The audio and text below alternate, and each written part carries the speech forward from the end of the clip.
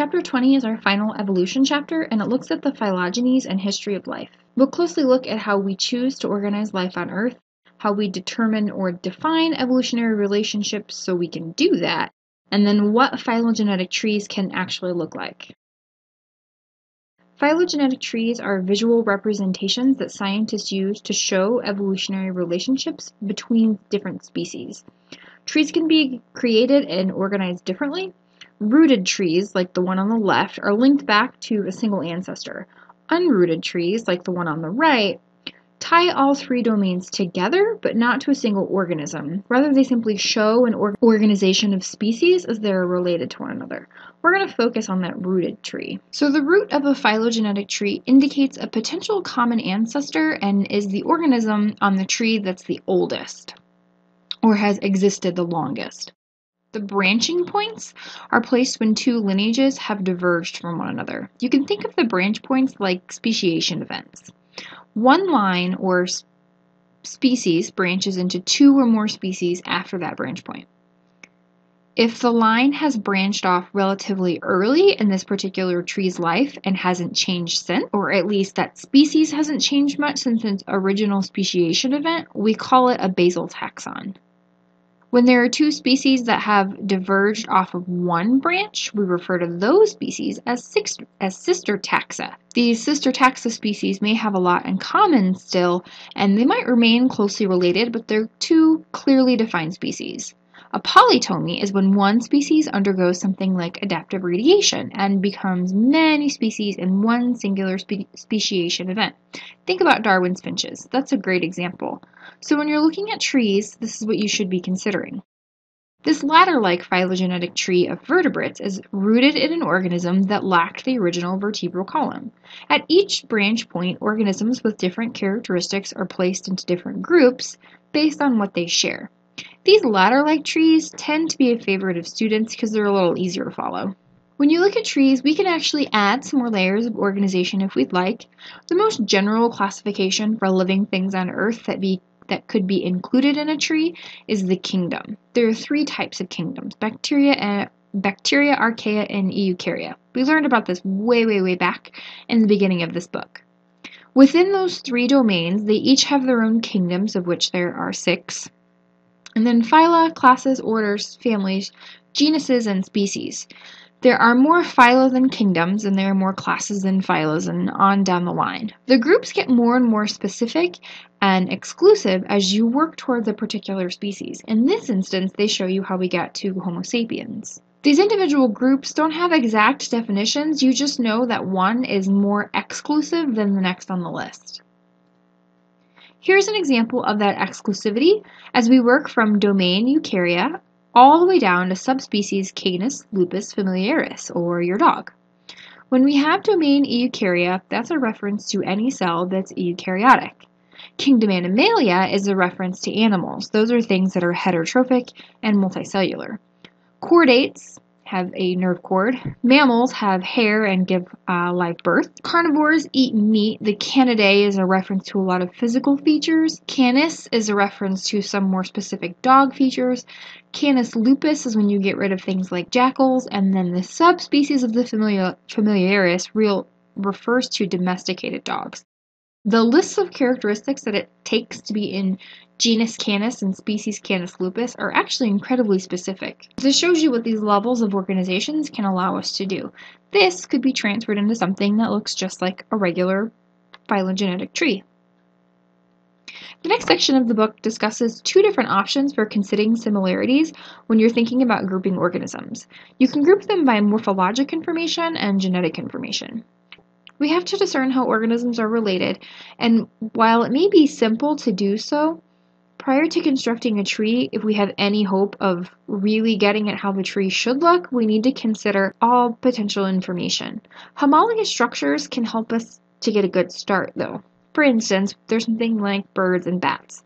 Birds and bats have wings that have extremely similar internal structures that give them their function. So it shows us they probably have similar evolutionary paths. However, on a tree, they're actually quite distantly related, especially when you consider some of the things about them. There are even some more misleading appearances, like the one seen here. When you consider underlying structures and talk about wings of insects, they're really quite different. They aren't built the same, the uses are just the same. So this shows you that making trees based on homologous structures or morphologies might actually lead you astray. Birds, bats, and insects are very distantly related, but they have similar functions. Making molecular comparisons is a far safer bet for creating an accurate tree. With advanced DNA technology, we can compare entire genomes of organisms to one another. This process or study is referred to as molecular systematics. Organisms that share more of their DNA are more closely related. There's a kind of a neat use to this idea, and it was discovered by a research team in China. They knew that a particular plant had antifungal properties. That can be really helpful for a variety of reasons. And they essentially used a genome searching tool to figure out which plants in an environment it was related to, even if they looked different. And the related plants could possibly also contain those helpful antifungal genes. They ended up finding healthy, local, related plants that have these valuable properties, and it was a far more cost-effective manner than traditional research methods, testing everything around it just to see if it just so happened to be antifungal. So there are some neat things that we can do when finding evolutionary relationships. Cladistics are a low-tech but efficient way to create trees. These trees are created by grouping categories. These trees are created by grouping organisms by creating categories based on what everyone has and then moving towards the more specific. It's not as efficient as the molecular systematics format of creating trees, but it's what we commonly do in the classroom because it's easy to see orders of relatedness and kind of understand this concept of inclusive groups and exclusive groups. All of these individuals are included in the group Vertebrata because they all have vertebrae. However, only the lizards, rabbits, and humans are included in the group Amniota, and that's because we all have amniotic sacs either inside our eggs or around our young. We commonly study organisms based on their clades. Cladistics also includes the study of claded groups. That means that we're just studying a group that comes from a single branch point of a tree. You may end up studying just a single branch or maybe a group of branches, but notice that they all share a common ancestor. Studying cladistics or discussing clades commonly comes up when you do any research in evolutionary biology. The concept of working on organizing life into trees is an old one.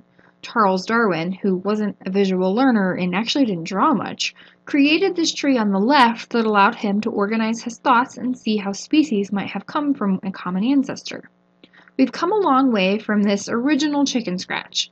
What we have found, though, is that evolutionary history is actually more complicated, and it's not as easy as the branch-to-branch method. That's because genes can move horizontally. We call this horizontal gene transfer. Not every gene in a population's gene pool comes from that population's direct ancestor. Some genes can actually be introduced by outside forces, like those listed here. Think about tying a fishing line from one branch of the tree in your backyard that's nearer to the ground to the very top branch of the tree. The tree of life is a little bit more intertwined than we originally thought. Horizontal gene transfer is better understood in prokaryotes. Here you can see 4 different mechanisms. Prokaryotes can actually uptake genetic information from their environment around them. They can be given new genetic information by a virus. They can share genetic information by something called a pilus. It's kind of like building a temporary tunnel to the little bacteria that's next to you, and a whole variety of other processes. As you see with the eukaryotes, we have 4 different listed mechanisms. 2 are listed as unknown. We do know, though, that there are eukaryotic cells that share genes with creatures that they are very distantly related to. Here's a neat example of this phenomena, and it gives the red color to some aphids, the little bugs that you see crawling around on these plants. The coloration comes from a gene that's actually been shared by a fungus. So this ability definitely isn't any other members of this insect family. It's pretty neat to think that genes from a fungus can be active in an insect. Those red aphids seem to be more resistant to insecticides too, and they have a greater chance of survival in harsh environments. So maybe being red isn't necessarily the advantage, but some other protein that's coded in a little bit of DNA that came over with the red gene. Another knot in the pretty tree that we would like to draw for evolution is the existence of endosymbiotes. Something referred to as genetic fusion can occur, and that's the total fusion of two functional separate genomes into one new amped up genome. This idea is an example of that.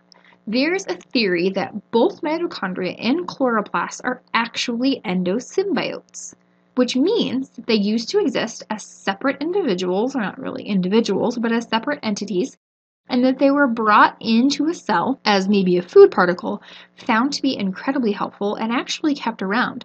One of the major points of data that backs this up is the fact that chloroplasts and mitochondria actually carry their own genome and are responsible for their own replication. You can even take it a step further. Some people suggest that the eukaryotic nucleus actually came from the fusion of two different archaeal and bacterial genomes.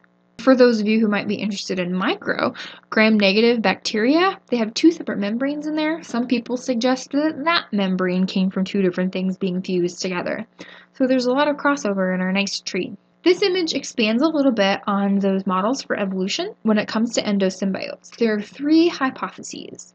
Some suggest that the nucleus was the very first thing to be engulfed by a larger cell and making it an eukaryotic cell. That's the little purple dot. So we believe there was a large cell that engulfed a nucleus, and that made that cell particularly more efficient. It then engulfed the mitochondria. It fed off the mitochondria's energy, and the cell fed the mitochondria oxygen, making the cells we currently know today. Some individuals believe that the mitochondria was the first thing engulfed into the cell, and then eventually it happened upon a nuclei, and we have our current cell. And other individuals believe that the eukaryotic cell evolved entirely on its own, and then eventually found mitochondria in the environment and started capturing more of them to create a more energy efficient system. There are good arguments for all three of these particular ideas. The one that I was taught carries a little bit more weight is that nucleus first hypothesis. What results from all this work is a tree of life that doesn't look a little bit like the classic tree drawn by third graders, but rather a multi-trunk ficus tree. Personally, I'm thankful for it because it makes the study of that potential tree so much cooler. You can see all of the different lines of crossover between our three domains of life. Maybe, though, we'll find out that that cool tree actually needs to be let go entirely for an updated idea, the ring of life. The nice thing about scientists is that we can run with an idea, explore it, and realize that a new one is actually a little bit more sound, study it, accept it, and then simply move on. That might be where we're headed. Maybe the three domains came from the same collection of basic primitive cells that took their populations on their own evolutionary paths. Those evolutionary paths have led to the diversity in the world that we've seen today, and that's where we're actually going to head next. We'll see where those paths have taken us.